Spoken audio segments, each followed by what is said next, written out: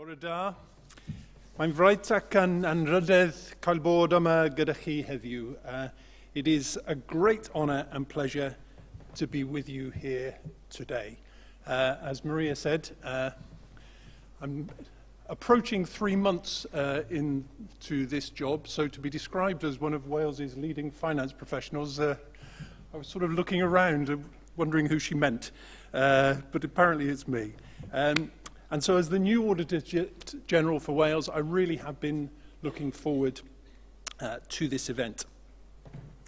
This conference is an integral part of a scheme to strengthen the public finance profession in Wales and to secure its future. And when I say future, of course, I mean you, because without wanting to sound like Whitney Houston, you are the future. And so it's an inspiration for me to see so many people in this room today, 170 of you, as Maria said, committing yourselves to a career in public service. You're starting out in a sector that is challenging and tough, but one that is absolutely crucial in contributing to a better society in Wales. You're at the very heart of the system.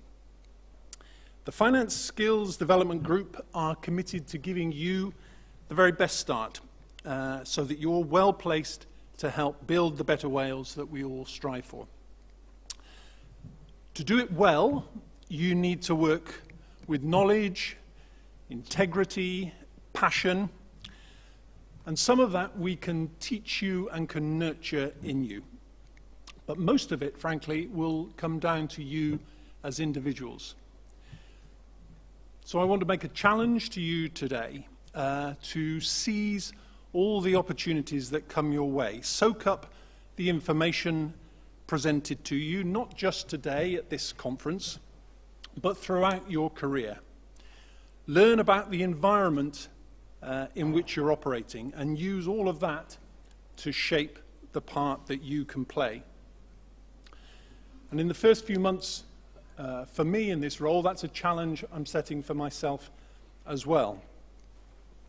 As Auditor General, I might be a fair few years ahead of you along the career path, but we really do have a lot in common as you start on your journey in the world of public finance, because, as you know, so do I. I'm starting an 8-year term as the head of the public spending watchdog for Wales, but I have no experience prior to this of working in accountancy or in audit.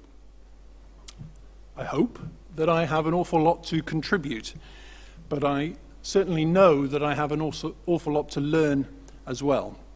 So I'm trying to build my knowledge every day as I work with colleagues at the Wales Audit Office, as I meet chief executives across the country in the health sector, in local government, in central government, and as I soak up the information and data presented to me, and as I try to work out where best I should focus my particular effort. So I am doing exactly what you're doing, and that's the thing really, that the process of learning never stops. Whatever job you're in, whatever project you're given, this process doesn't end just when you attain your professional qualification. And anyone who thinks that they've mastered it all and has nothing left to learn, believe me, they have almost certainly reached the end point of their own career development. The job I now have has to be one of the best in Wales. I pinch myself every day when I think about it. It's exciting from a personal and professional perspective, and I'm really looking forward to building on the achievements of my predecessor, Hugh Vaughan-Thomas, who I know that many of you will already have met. Had you asked me earlier in my career if I might stand before you today as the Auditor General, I'd have laughed, frankly. But today, as I look back, I can identify the experiences, the people and the influences that have helped me to this point. My own career path has focused largely on parliamentary democracy. So I started my career in Westminster in the House of Commons before helping to set up the then new National Assembly for Wales and serving in a number of positions in that institution. But one of the most significant experiences I have had during my career that has really helped to widen my perspective and hone my skills has been through secondment to work to support parliaments and political institutions elsewhere in the world.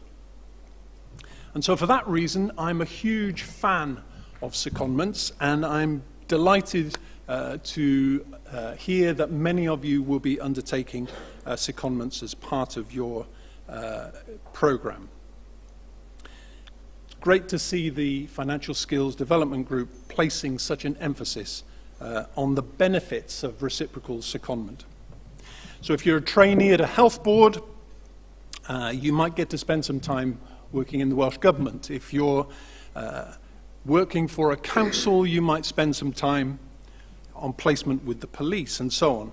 And all of that makes your experience richer, and you can take learning back to your home organisation so that they benefit too. It's about widening your experience, maximising your potential, and I really do love that. I spend a lot of my time on secondment in countries in the Middle East and North Africa, places such as Sudan, Egypt, Iraq, helping them to develop their own political institutions. These are some of the most challenging political environments that you'll find anywhere on earth. But even though their social, political, cultural aspects are very, very different to our own, the challenges and opportunities that they face can be remarkably similar. In Iraq, for instance, there is an established program of decentralization in government. So the governorate of Basra, which serves a population of around 3 million people, is grappling with the federal government in Baghdad over its funding, over the boundaries of their devolution settlement. There are different political parties in control in Baghdad and Basra. There are constraints on the local political and administrative capacity, and there is public cynicism about the political system. If you swap London and Cardiff for Baghdad and Basra, it all sounds remarkably familiar. And so whilst I was able to take my experience and knowledge to help people elsewhere in the world, at the same time I learned things that I would never have learned had I not looked outside my workplace. So secondments help you grow as a person as well as developing your technical skills. They'll help you learn a lot about yourself or about a different organizational culture or a new kind of leadership. It might not be straight away that you put that learning into practice, but I promise you, you will pick things up of value that further down the line you find yourself applying in real time. The fact that I'm standing here today in front of you as Auditor General illustrates that there are many different paths to a career in finance. So I am particularly delighted that for the first time this year, I understand we have a group of apprentices in the room. Some who've decided to pursue a career in finance without following the more traditional path of going to university first. Apprenticeship is a fantastic way to gain skills and experience on the job, at the same time getting qualified as you go without needing to spend 3 or 4 years at a higher education institution. I understand that a number of public bodies are starting to recruit apprentices to join their finance teams, And it's great to see the profession diversifying and realizing that there need no longer be just one single path of entry. At the WAO, we've recently taken on 6 apprentices, all of whom I believe are here today. So hello to Jordan, Reese, Lewis, Emma, Rachel, and Richard. I really do wish you the very best as you start out on your journey with us. And it will be an interesting journey. The pace of change over the next few years shows no sign of slowing. My appointment in this role is for 8 years, and if I look back over the last 8 years, life now seems unrecognizable in many ways. The economic picture, the global political landscape has changed massively, and along with the explosion of social media and new forms of communication. So who knows what it will be like in another 8 years when I cease this tenure. And how, in particular, will societal change and technological advance affect the world of public finance?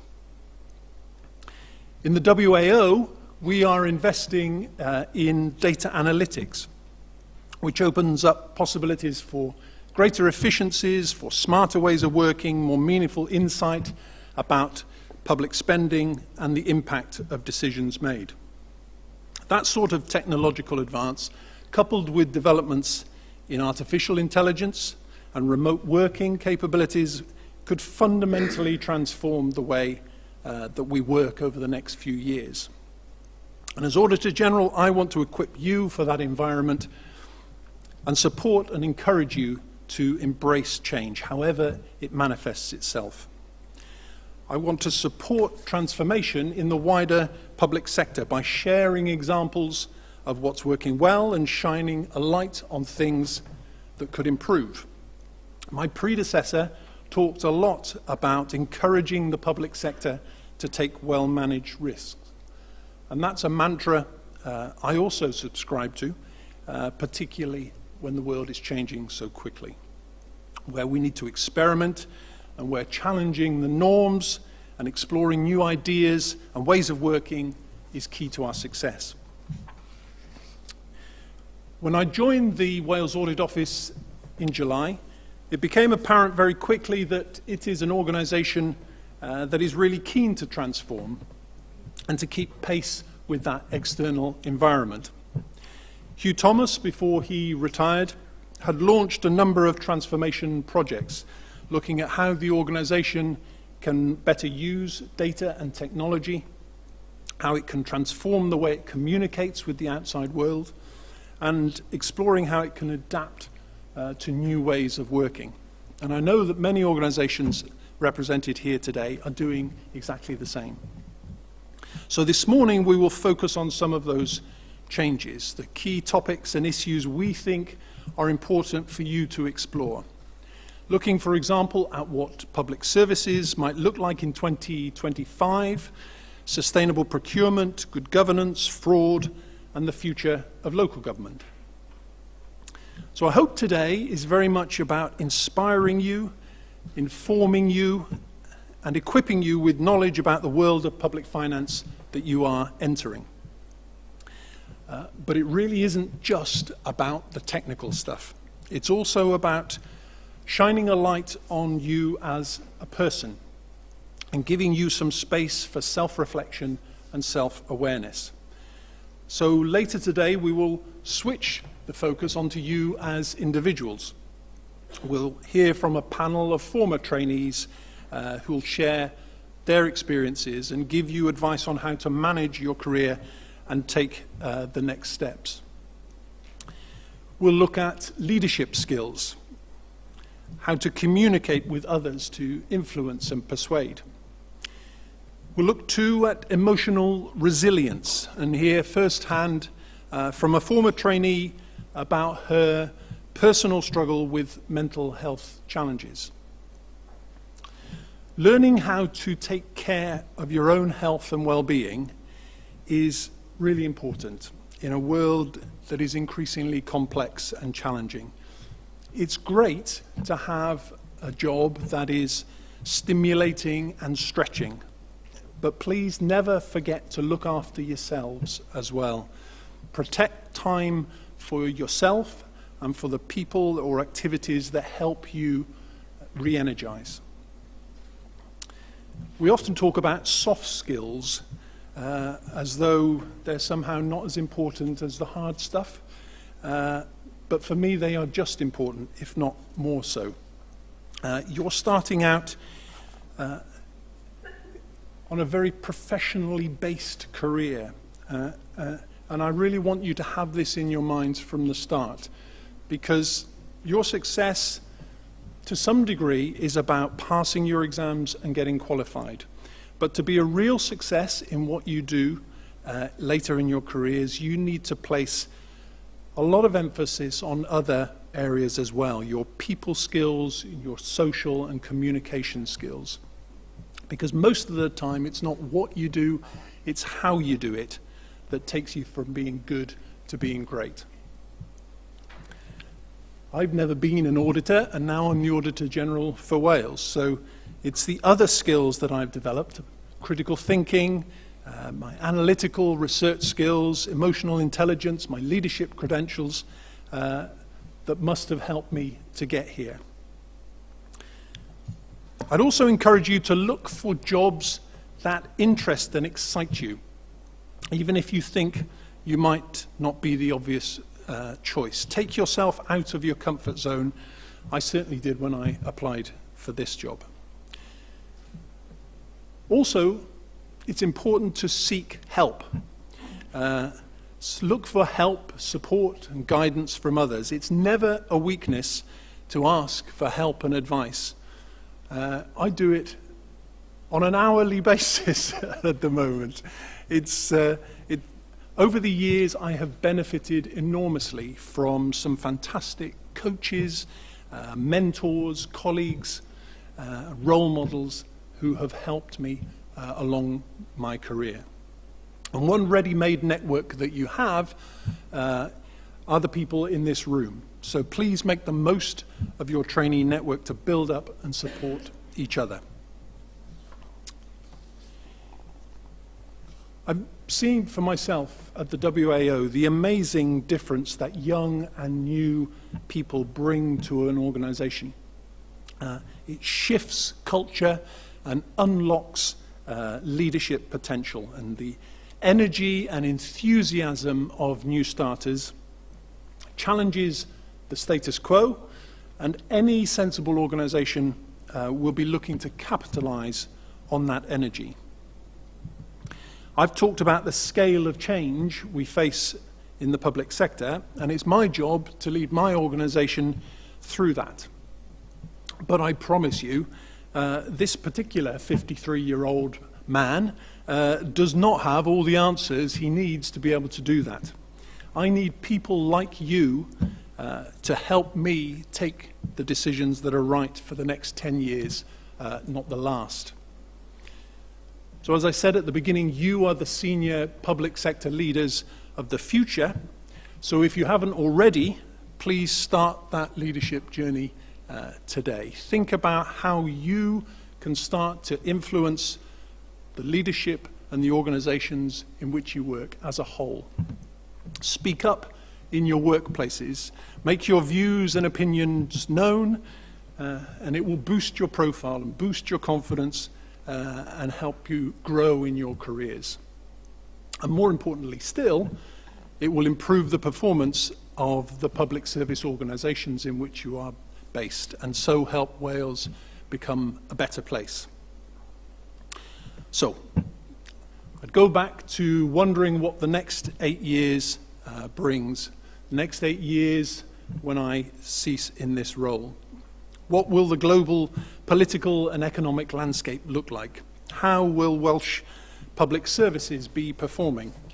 What will I have achieved in office, and what will I do next? And where will you be? If you're not thinking about these things right now, then you really should be. Because as George Bernard Shaw said, life isn't about finding yourself, life is about creating yourself. Diolch am rando bore yma.